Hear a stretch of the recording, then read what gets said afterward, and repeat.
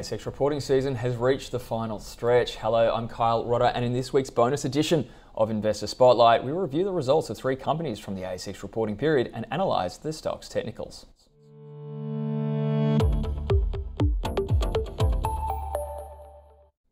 The Commonwealth Bank of Australia delivered a slightly better than expected set of full-year results. Revenues were in line with expectations, however the bottom line increased by more than expected, which supported a chunkier dividend of $2.40 per share.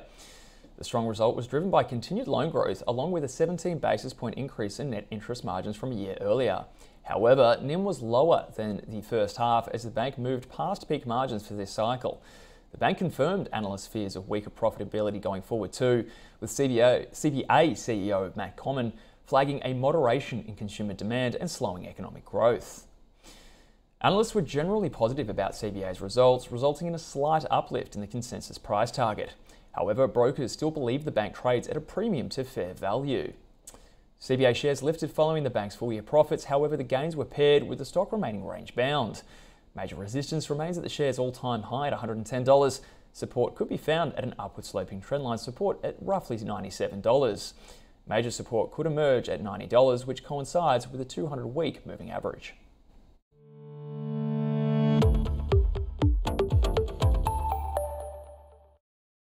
Woolworths' full-year results were roughly in line with expectations, with profits a fraction below consensus estimates. Both the top and bottom line grew from a year earlier, with profits increasing 4.6% and supporting a 58-cent final dividend.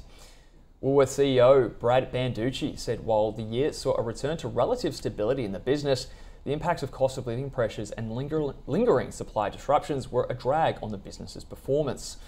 Looking ahead to FY24, Banducci said inflation would moderate, but the consumer environment would remain challenging. The markets and analysts responded in a mixed fashion to Woolworths' full-year results. The share price lifted on the day of the report. Brokers' medium consensus price target was pared back slightly, but remains at a small premium to the current share price. In the long term, Woolworths' share price is trading within a range. Short-term trendline support recently broke down, with momentum shifting to the downside. Sellers have emerged on any push above $40.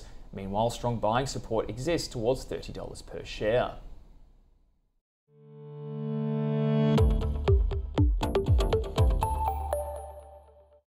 It was another disappointing set of results for Appen as the business fights for survival. Half-year revenues undershot expectations, while the loss sustained for the period was greater than expected. Appen's CEO and President Armughan Ahmad said the result reflected a challenging external environment, with the business's focus remaining on cutting costs and exiting the full year in a positive EBITDA position. Analysts remain neutral, with a slight bearish bias towards Appen shares. However, after the result and a subsequent plunge in the company's share price, brokers' consensus price target has been sliced to $1.65. Appen's share price is in a clear downtrend, having broken through psychological support of $2 after the release of half-year results. The next key level to watch is $1.20.